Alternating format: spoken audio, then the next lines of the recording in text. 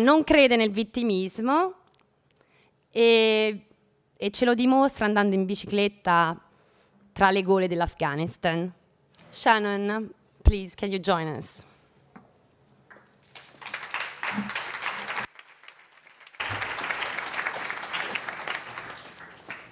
Is it possible to break the tradition? Okay, have a look. So what do you see when you look at this picture? Do you see opportunity? Do you see a change maker? Do you see hope? Because around the world, women like these are forced to beg in the streets. Rape is used as a weapon of war.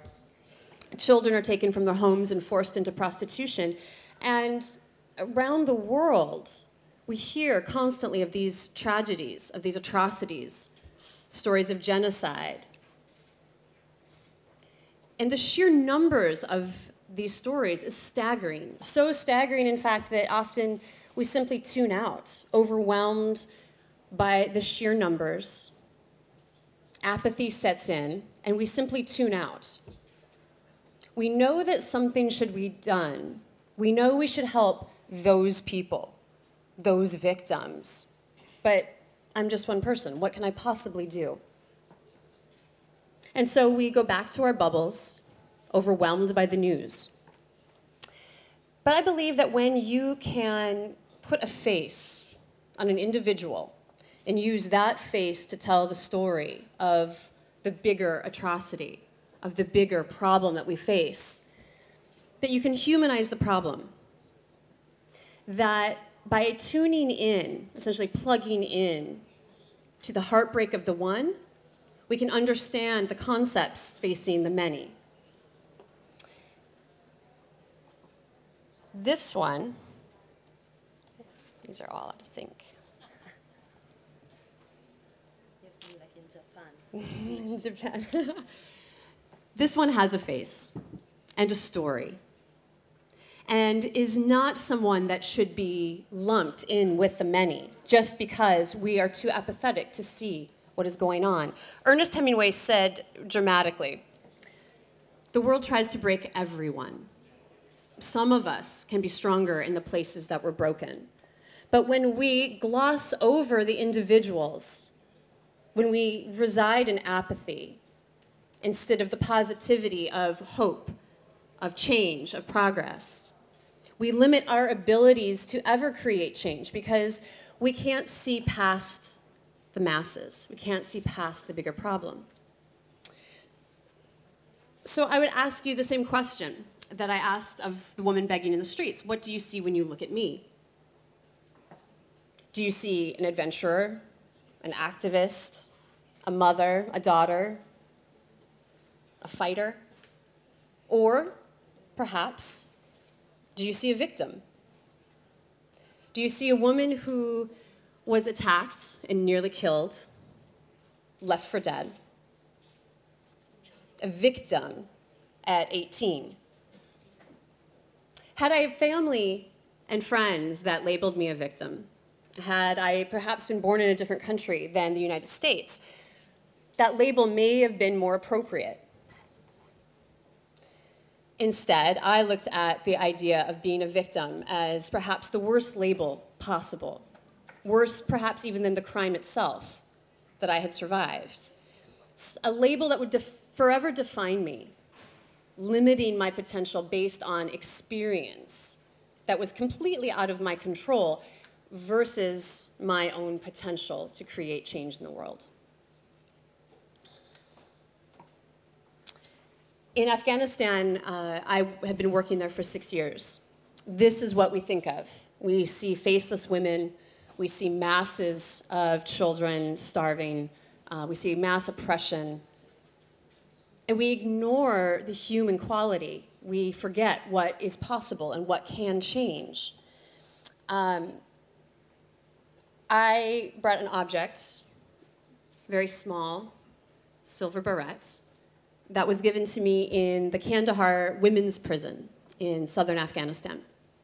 To me, this has become a talisman that reminds me of the resilience that we all have And for me, that resilience is really key to rebirth. The woman that gave me this beret was in jail, supposedly for murder. Her crime is kind of inconsequential. You don't know what's true and what's false often, as there's very few lawyers, especially for women. But she was the fourth wife of a 60-year-old man. She was a beautiful woman in her 20s who had been beaten repeatedly. She had cuts up and down her arms for where she had been beaten and cut with knives. And the other three wives to this 6-year-old man had already died ahead of her from his beatings. And she showed me a completely different way of viewing her life, in that for her, jail was, in some respects, a safe house. She was surrounded by other women. There was a sisterhood that had formed. And while no one would choose jail over freedom, certainly not with morality crimes, and the fact that most of these women were jailed under laws that we would not consider a jailable offense or even an offense in the first place. At the same time, there was a desire to share a story and to be heard. There's power in voice. She gave me this beret, which I did not want to take, and forced it into my hand. I tried to give it back, not wanting to take anything. And she and two other women took out my ponytail from underneath my headscarf and combed my hair and put this in my hair. And it has become my talisman. It goes with me everywhere. I've ridden my bike across Afghanistan. This was in my pack. I travel throughout the US. This is with me. And it's a reminder that part of my job is to have empathy for every human that I meet, that it is the individual that is going to create change. It is not large esoteric organizations. It's not our governments. It's down to individuals standing up and using their voice. And what struck me in the Kandahar prison was that the power of voice is so integral to rebirth. It is so integral to the ability to make change, even in a Kandahar prison. This woman's voice is now outside of that prison. It travels with me wherever I go, and I'm able to share her story and others around the world. To others around the world. And it takes the burqa off of the face. It humanizes. So for me, the power of resilience is to realize that underneath the burqas, we have faces. And if we can empower individuals and send them forth as citizen diplomats and work one at a time, then we can believe in the power of change for the next generation, because it takes each of us using our voices one at a time, putting our drops in the bucket one at a time. And these girls are three girls that were in Kabul, but to me they represent the first story that I ever encountered in Afghanistan, which to me best symbolized resilience for everyone, which was three girls had been attacked in Kandahar. This is back in 2008. And they were walking to school, just like these young girls, when two men on motorcycles came and threw acid on their faces, permanently disfiguring them. 2 years later, they were all back in school, standing up to the Taliban daily, still walking to school, refusing to be victims, refusing to be terrorized with their family support. It's not about making these grand plans. It's about step by step, taking the step, refusing to be a victim.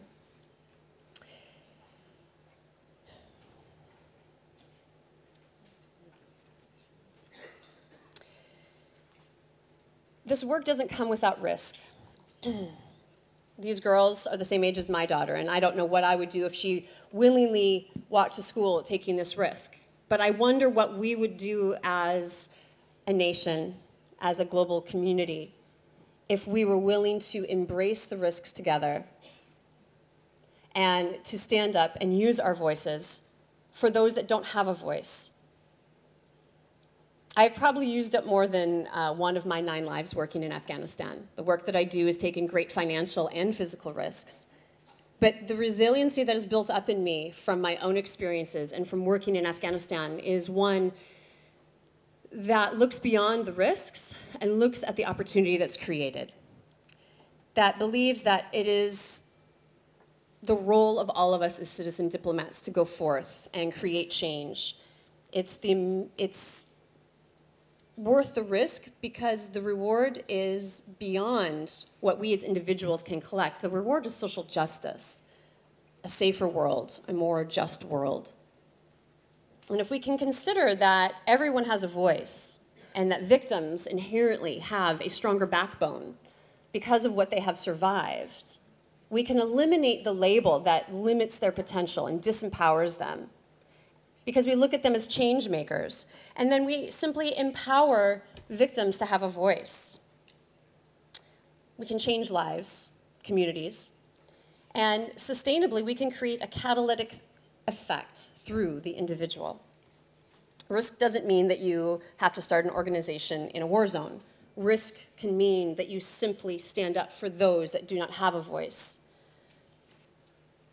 Life is a series of risks and opportunities, and it's up to all of us to embrace that if we truly want what we are all here for, which is a rebirth in some fashion in our communities, in our countries, and in the global humanity.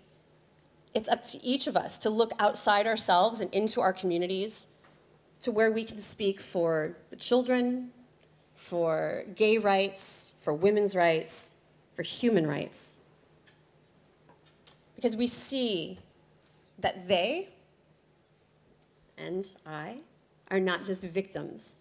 We are the catalyst for change. Thank you.